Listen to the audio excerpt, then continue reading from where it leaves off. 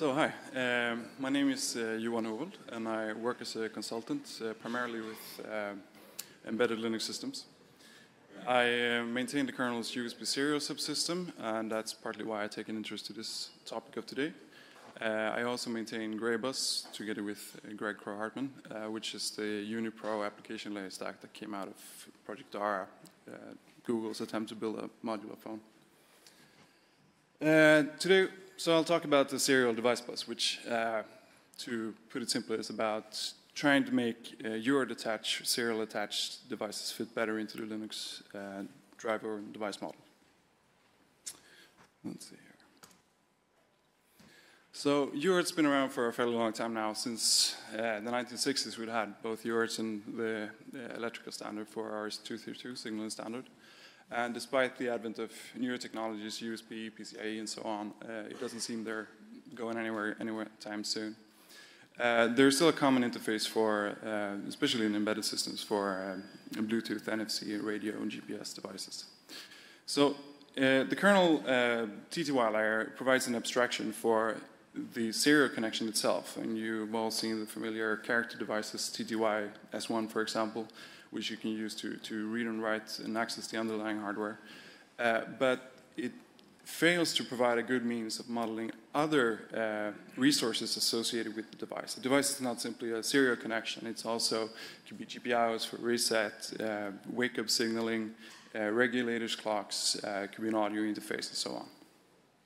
And the kernels, and you may also want to interact with other subsystems in the kernel, and that brings you to the so-called line discipline drivers within quotes, because they're not really drivers in the Linux terminology, but it's the best we've got.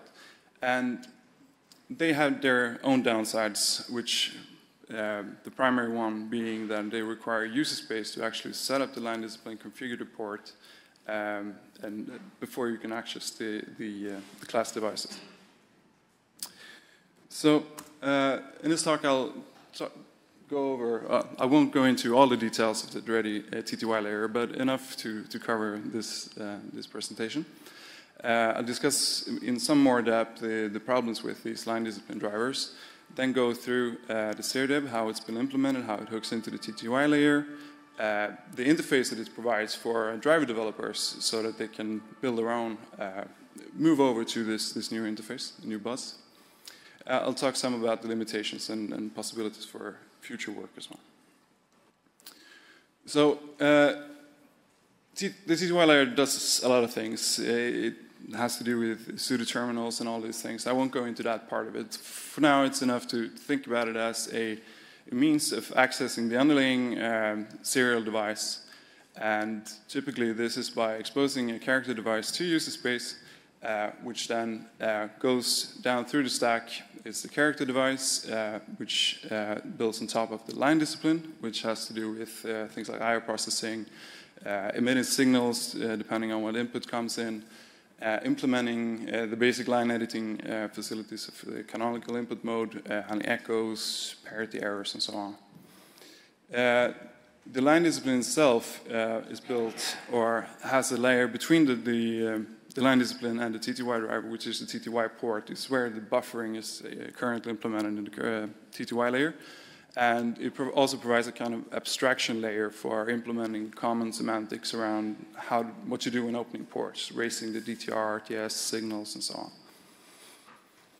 And you can see within parentheses there, if it's not too small, that, yeah, examples of the common ones. So the TTY driver could be anything. It could be serial core, it could be USB serial, it could be USB ACM, it could be Firewire, Graybus, and so on. And typically you have a lower level device driver underneath which knows how to speak to the actual device hardware. So you could implement some kind of basic driver in user space. I've used GPSD here as an example of application. It's not really a driver, but as soon as you start thinking about having other resources to manage, a GPIO for enabling power and so on, it sort of turns into a user space driver implementation, which you can build on top of the character device. And The problem here is that you have a description of your system which lives in user space. It lives instead of having it described in firmware, which we typically do with device tree and ACPI. For example, you need to know which ports to open, which port is the Bluetooth device connected to before you can access the Bluetooth device. And even if you can, through the syslabus interface, for example, or the newer user space interface that GPIO libs provide, access GPIOs and interrupts from user space, the kernel doesn't provide any means of accessing the clock framework or regulator framework, for example. And obviously, these are important resources that you need to be in control of in order to implement proper power management. And having power management implemented in user space also has its drawbacks because you need to signal when the system is going into system suspend and so on. Firmware loading is another issue, which simply because you cannot rely on all the infrastructure that's already available in the kernel for loading and managing firmware. But as I mentioned in the introduction there, user space drivers aren't enough. You may need to interact with other subsystems in the kernel.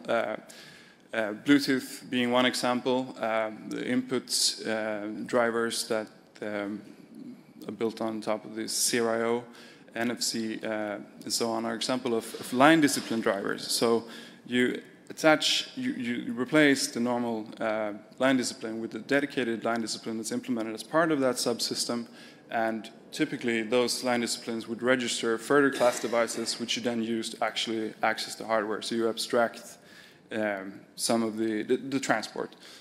So for Bluetooth, the line discipline will register an HEI 0 device, for example. And we have a number of user space daemons written in order to manage to set up these line disciplines, and they typically need to be running as long as you want to access the underlying hardware. UART-attached is the tool you would use in order to set up a Bluetooth connection. So the line discipline drivers gives you access to the kernel's firmware infrastructure, but that may not be enough. You may need to access GPIO still in order to toggle that reset line, and there are further issues with how to manage these resources. I go into more detail here. This is just a quick example of what it may look like when you set up one of these line disciplines. It's an IO control to change the line discipline, and then for, in this case, Bluetooth, you have a dedicated IO control for changing the protocol. And it's only when the protocol is changed that the HEI device magically pops up in the system and you can access it. So it means that you have an application talking to the character device, which can then change the line discipline, which in turn registers the class device, and only then application 2 here can start accessing the subsystem that's being exposed. And if we're having a concrete example, the application 1 here could be HEI-attached, goes down, sets up the line discipline, you get your Bluetooth device, which finally then HEI config can use to configure the Bluetooth device. Of course, it's possible to implement application 1 and 2 in one process if you want, or at least in one, but this is typically how it's used.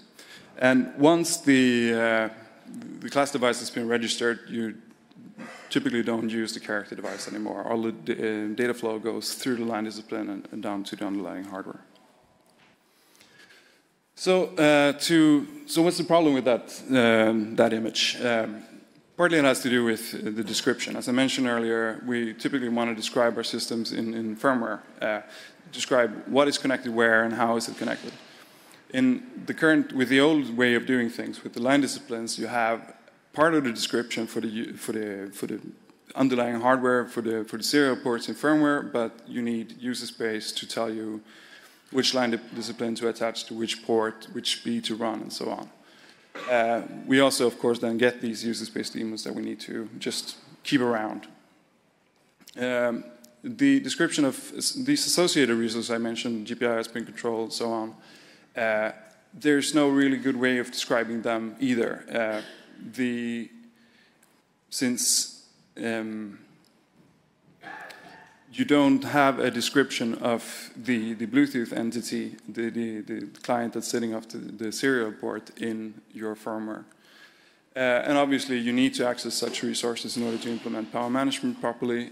There may also be an issue with the fact that the line discipline is keeping the port open. So depending on how the underlying serial driver, the TTY driver, has been implemented, that may prevent that hardware from going into runtime suspend. And finally, firmware loading. Also, you may need to toggle some reset lines.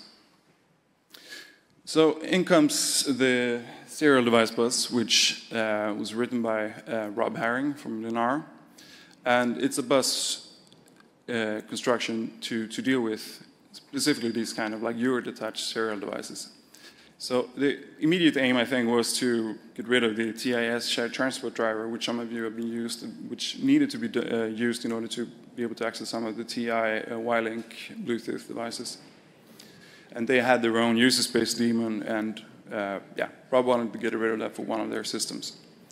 There has been some earlier efforts in this area. It keeps popping up over the last few years. And it's been driven by power management concerns. For example, just a simple be able to power on that GPS device when the port is open and close it again afterwards, and they don't want to use the normal modem control signals for it.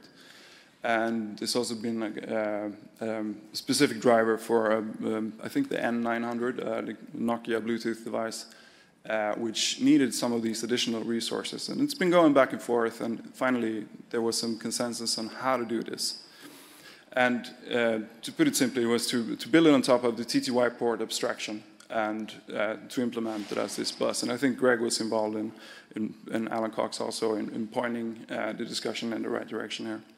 So this new bus was merged in 4.11, but it turned out there were some lifetime issues. So I reverted the patch that hooked into the TTY layer because you could end up with all sorts of crashes when you were deregistering your drivers. And I also only enabled it again for serial core in 4.12 because of issues that I will get back to later in this talk. So the SEERDEV introduces a new bus type, and there's a bit of inconsistency in the naming here. So the bus is named serial within the kernel. So you have sysbus serial, but it's referred to as SEERDEV in the driver source code structure, for example. It introduces two concepts, the SEERDEV controller and the SEERDEV client. And to make things worse, the SEERDEV clients are also known as slaves and sometimes as SEERDEV devices. So beware that I'll maybe going back and forth between some of these three terms here.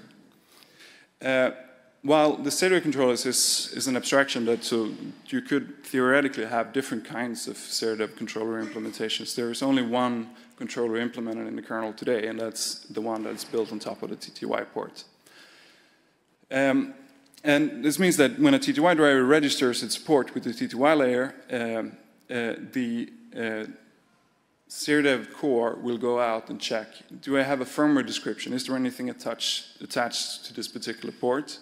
And if it does, it will register the slave and it will register the controllers and not register the character device. So, and the clients are described in firmware, and I will show you how that looks. So with SEERDEV, you end up with a stack like this instead. If we take the Bluetooth example that I used before, we have the TTY driver intact, no changes there. We have the TTY layer, which now bypasses. The line disciplines are actually still there, but they're sort of bypassed, and the controller hooks on directly onto the port. There's a bus layer so that different drivers can bind to the controller, and in this case it's a HCI SEERDEV driver which binds to the controller. And that one, in turn, when it's probing, would register the HCI device and provide the class device that ultimately HCI config would be using.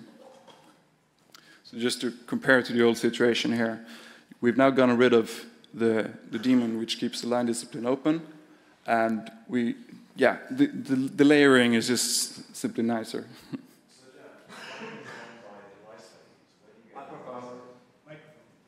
There it is.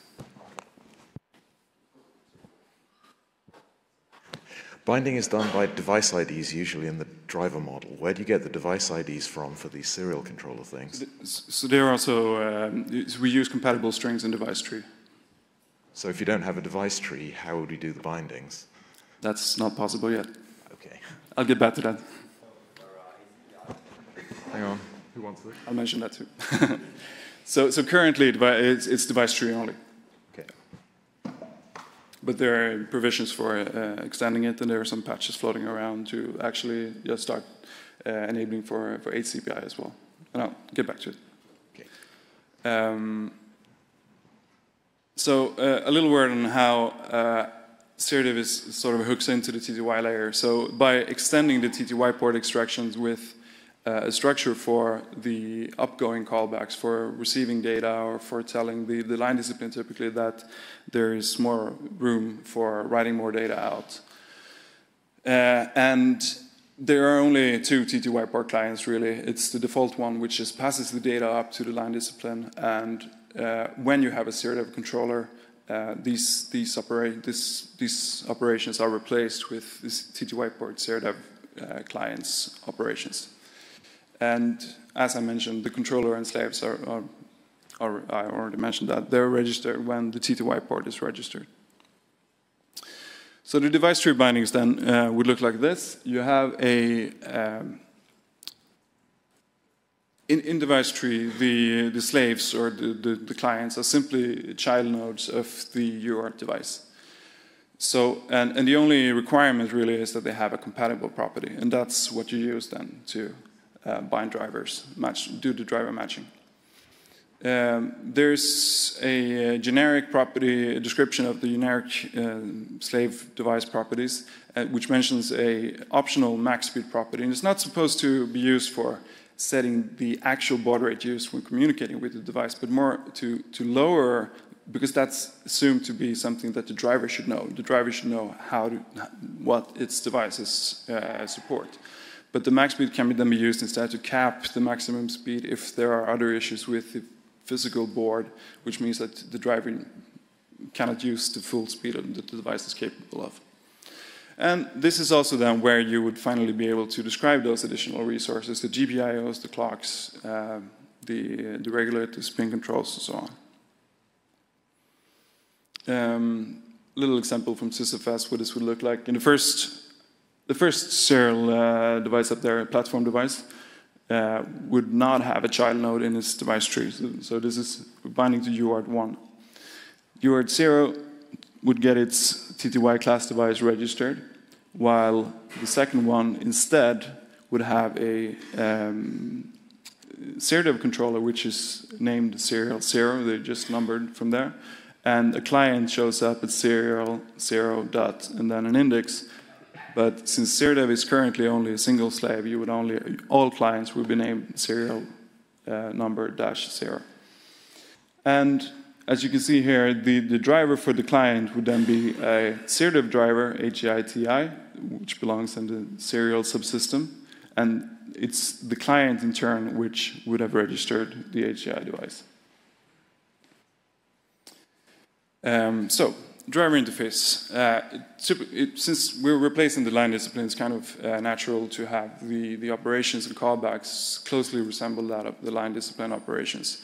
So you have functions for opening and closing a serial port, changing terminal settings, writing to the port, managing and reading the modem control signals, and then 2 callbacks for incoming data and for the write wake up when there's more room in the buffers of the lower level drivers. There are a few additional helpers, basically wrappers around these functions, convenience helpers. This is actually the full set of functions that you have. Open, yeah, you can read for yourself. It's wait until sent that it didn't mention, flushing the write buffers, seeing if there's a write room. But the thing to note here is that there is no writes serialization enforced by SeriDev, as in contrast to what the TTY layer does. It will make sure, so you need to take care in your driver not to like sort of call into the underlying drivers at the same time yourselves. And there's also no further operation ordering enforced anywhere. So the underlying drivers would typically assume that you would first open the port before changing the port settings. But you can shoot yourself in the foot and do that the other way around here if you're not careful. And the callbacks are defined in a structure like this one. So again, they basically just map onto the line discipline. So you have the TTY port clients coming up, and they just forward it to the slave device driver through the structure function pointers. Yeah. Sorry.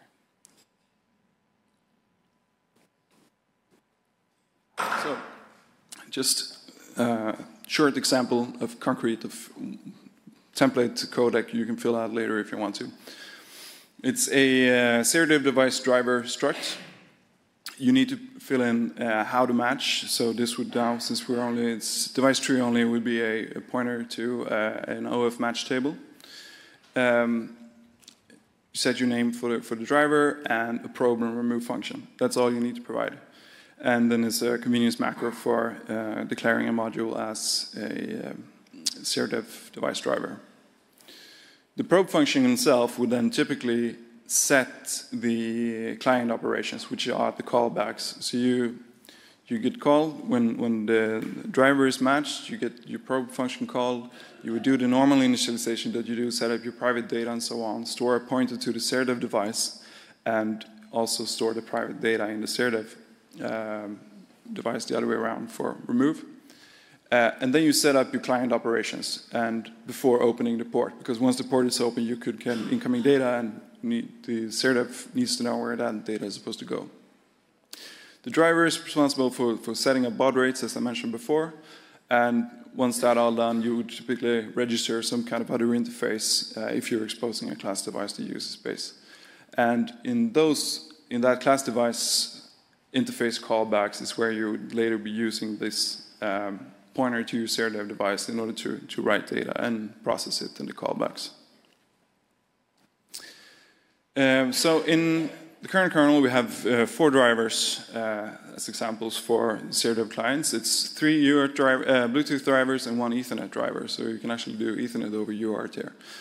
The first driver that was merged was the HEI-LL, HEI-TI, it's actually named internally, and it was implemented with sort of like a library functionality which is directly based on the old HEI line discipline. So we have some kind of code duplication here, which may become an issue. The old HEI BCM line discipline and Broadcom Bluetooth devices just gained some rudimentary serial support as well in 4.14. And I want to say something more about the HEI BCM driver, because in a way it's this kind of precursor to serial. So this has been a problem for people for a long time, and people have been working around it in several ways, and this is one way that it's been done. So when using these devices, you would typically have a register a platform companion device based on a description in ACPI or platform code, which actually defines a child device of the UART in question. And there you can then define your GPIOs and your clocks. And this one is then registered to a driver global list when the platform device is probed, and then sometime later HEI callbacks comes in and you go to this global list and you start matching against, do they have the same parent device? So it's a hack. It's been working. But it's there, and it's really maps one-to-one basically to what serial is doing.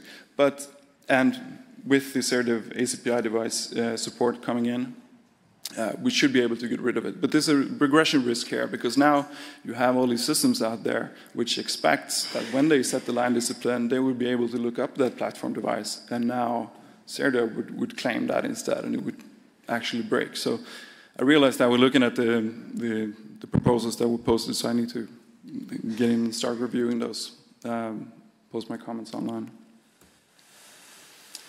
So, summary. Some of the limitation with serial, I've mentioned a few of these already. It's serial core only. And the main reason for that, there were twofold reasons. There were the lifetime issues in the beginning, and it means that we identified that several TTY drivers do things weirdly, like the lifetimes of their ports don't match what Cerda was expecting, even with the fixes that went in. So before they have been cleaned up, you cannot enable Cerda for them. But it's enabled for serial core, which is, I guess, the main and most important TTY driver subsystem. But the other main issue or reason for not enabling it for further subsystem is that it has no hot plug support whatsoever. It was basically simply ignored when implemented. And so we don't want to have this enabled for USB serial, for example, because when you pull the plug, you would crash the computer or the system. It's device tree only for now, but that seems like something that will probably change quite soon. It's also single slave now initially, but that's also something that's being worked on. And as I think I mentioned, it's sort of like this raw mode only where the error flags from the underlying drivers, when you have parity errors and so on, they're simply discarded. So Cerda doesn't support it as of now. So hot plug. It's implemented in the TTY layer using file operations and hang-up callbacks. And the problem is that Cerda doesn't use the file abstraction at all because it lies underneath the character device. So in order to be able to implement this would require further changes to the TTY layer. You would need to add some kind of barriers, flushing out data before shutting down the ports. And this is, as I said, partial reason for the initial revert. But we do still have PCI hot plug for some of the drivers in serial core. So technically you could still trigger this, even though it's unlikely that you will rip out your PCI cards, I guess. And there's further issues here. So we don't have a good way in the kernel for describing what's sitting on top of dynamic buses. USB only recently gained rudimentary support for device tree. You can describe, for example, if you have an embedded system where you have an Ethernet port, that's Ethernet device that's connected over USB, it's always bound to the same port. You can describe it in device tree, and you can use that to access resources. But when you start talking about hot plugging, you don't know where it's going to show up in the system, which port it's going to be connected to, and we need some way of probably utilizing device tree overlays to bridge that gap. But even if we have device tree overlay support in the kernel, we don't have an in-kernel user space interface for actually loading those overlays into the kernel. So there are a lot of small pieces here that needs to be addressed, infrastructure that needs to be in place before we can enable Cerda for devices like USB serial or CDC ACM, Firewire Graybus, and so on. And Hans brought to my attention that he has a device where this is a acute problem of his. It's one of the CEC devices, he'll be talking about CEC later today, which attaches over USB and presents itself as an ECM device. And this has been implemented and been forced to be implemented as a line discipline driver using the input serial line discipline, which then enables this to speak this Pulse 8 protocol. And this is something that could have been done, and it obviously then requires you to run the input-attached daemon.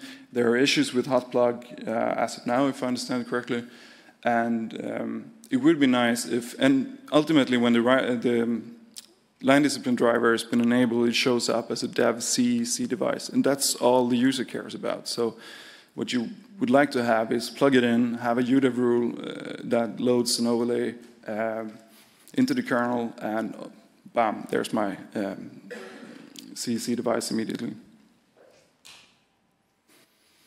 There's some quirks, I don't want to call them limitations really, but we're still allocating a line discipline even though it's not used. It's not supposed to be used, but it is actually used. TTY is difficult and hard, and no one really knows everything that's going on everywhere. But it turns out, for example, when you're setting your port settings, terminal settings, we're still calling into the line discipline even though it's not supposed to be used. So more review is really needed there. The controller is also always registered. As soon as a serial core driver probes, it will first register a controller, set everything up, then look at the device tree and see, hey, I don't got any nodes, and then like unwind everything and deregister and register the character device instead. That seems a bit inefficient. Obviously, there is no character device exposed when you have a SeriDev controller registered. Some people find that a bit. They would like to have both in a weird way, but I think this is more to be called a feature than a quirk. There is no bus power management implemented currently, and that, yeah, think about how to do it. You can still implement power management, of course, using the SeriDev device driver, but how to treat the controllers in respect to the childs is something that you would typically, I guess, set just simply ignore children and have the underlying driver be able to suspend when there is no data coming. But you may have to implement it as something that's, you power on the device when the port is open and then when it's closed. Yeah, there are some issues to look at that. The operation ordering I mentioned, the code application and the potential for regressions here when we're moving line discipline drivers over to the new subsystem. If you try to define a second slave today, you will get all sorts of warnings when you try to register a second client with the same name, and yeah, Sisyphus code will complain. And I mentioned briefly the inconsistent naming that can be a bit confusing when you start looking into the subsystem. So, in the works, ACPI support, I already mentioned it. It was posted on September 7th, and it moves one of the Broadcom drivers over to this new subsystem. And I think that will constitute a regression. You would break those other systems that rely on this hacky platform device if we merge this. So I will need to bring that up with them. MUX support is coming in, so we would be able to have more than one slave. And it's built on top of the new MUX subsystem, which seems to have some issues of its own, but it may work eventually. So this would add a reg property to the bindings, and you would use the MUX index as the address for the device on the SeriDev bus.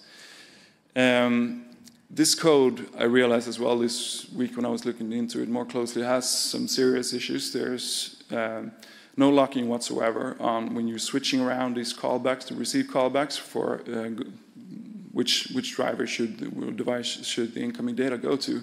There's no locking. Yeah, just let's hope it doesn't blow up. And there's no flushing either going on. So when you're switching from one slave to the other, you typically want to clear your input buffers first. And this series also adds a new I2C controller that's attached over UART and some basic parity support, but still no error handling. It just enables the underlying drivers to add the parity bits and parity checking. Rave slave driver for some infotainment system that's connected over UART has been posted, and back in May, I think it was, there was a GPS Wi-Fi Bluetooth driver, RFC, posted. I haven't heard anything about that since. So, bit of a summary of future work would be to address some of those quirks and limitations I just spoke about. Specifically, making sure that we get ACPI support. Hot plug is a big issue, I guess, if people want to use devices such as the ones that Hans has, and which is also fairly common. And once that's done, we can enable it for more serial drivers, T2Y drivers. It may be possible to implement some kind of RS-485 support on top of this muxing. You don't have a physical mux that you're using, but you can still use it as a kind of arbitrator between and making sure that the callbacks go to the right device for incoming data. Bus PM I mentioned as well needs to be looked into. And of course, there's a number of legacy line discipline drivers which can now be converted. NFC, CAN, the TISD driver would be nice to get rid of. And hopefully one day Hans's Pulse 8 drivers and some of the other serial drivers might be candidates. Just a few pointers. The code is not that much code really. It's basically those 3 files and a tiny bit of glue in the TTY layer. The device tree bindings are documented as they should. Be aware that they express some properties which aren't really implemented yet, actually. And there's also a write-up by Neil Brown that was published on LWN while this work was being done, which sort of sums up some of the history leading up to SeriDev. Yeah, and that was it. Thanks.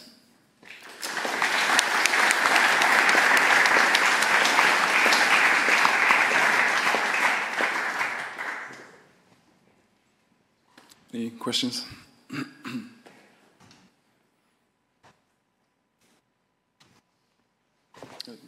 Mike,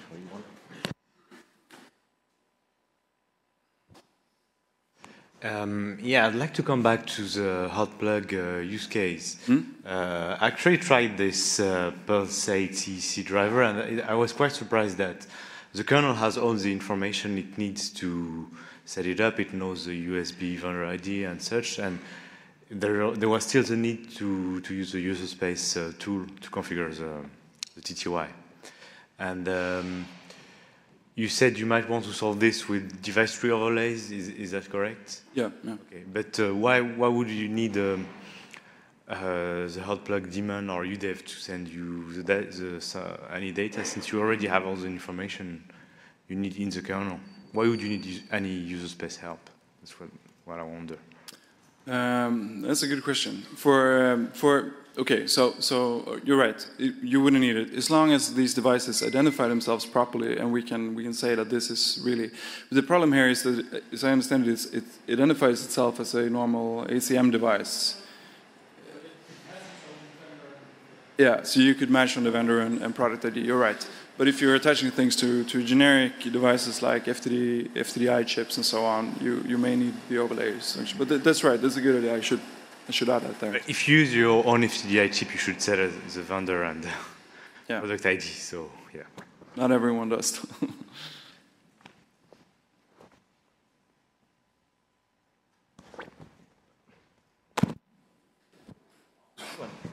Once the hot plug issue is resolved, do you think you could be able to do CSFS detach from drivers? Yeah, I mean, you can. Yeah, absolutely. But that can be done today, or? Yeah, I mean, you can just unbind the driver. Yeah. No, I mean from userland, you go through CSFS, you select, you find your serial port, and then you attach. You say that there's a Bluetooth thing or a GPS. Can you do that manually today with SeriDev? I mean, no. So the drivers would be bound automatically based on device tree matching them currently. Yeah. But once you have a driver bound, I mean, you have the normal attributes for unbinding drivers and rebinding them. But the discovery would be automatic.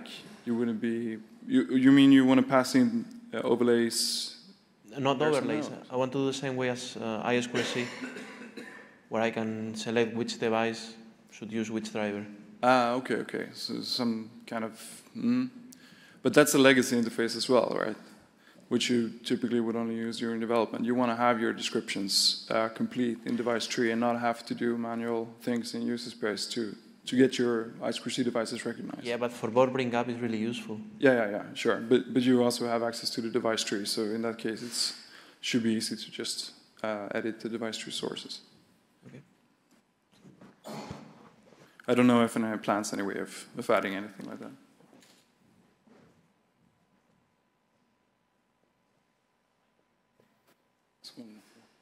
One in the back. Okay, just one question. Yeah. Why do you have to go through the TTY layer? Could you the changes for hot plug? Oh, what do you mean? Why do you have to go through the TTY layer? Could you not address directly the serial core? But then you wouldn't be able to use, because we have this TTY port abstraction.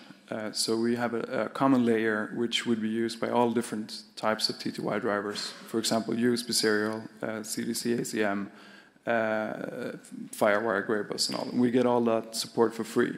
But the initial attempts of doing this, they try to hook into serial core directly.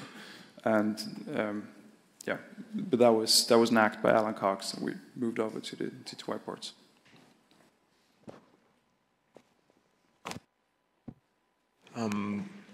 So what would be the exact steps of to migrate HCI BCM to something actually useful with device 3? Because the situation is pretty weird right now.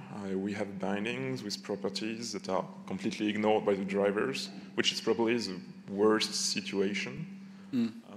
So yeah, basically what can we do about it? Sorry, say again. So you have, for the BCM particularly, or? Yeah, for HCI BCM, yeah. So the device 3 is like listing, the device 3 binding is listing that basically it can take clocks, reset, I was and so on, but it completely ignores them. It's something I found as well when preparing this and going through those drivers a bit more closely. And I have no idea how those bindings got in. I mean, it's so we have documentation for properties that have never been implemented simply, and it's simply confusing. We should probably go get that out of the documentation. HCI BCM ignores currently some of the parameters of the device 3 because the development was made on a Raspberry Pi that do not use it. We do not have access to thumb lines from the Raspberry Pi. So we are waiting for other devices, like for the SAPI, so we will use them. Okay.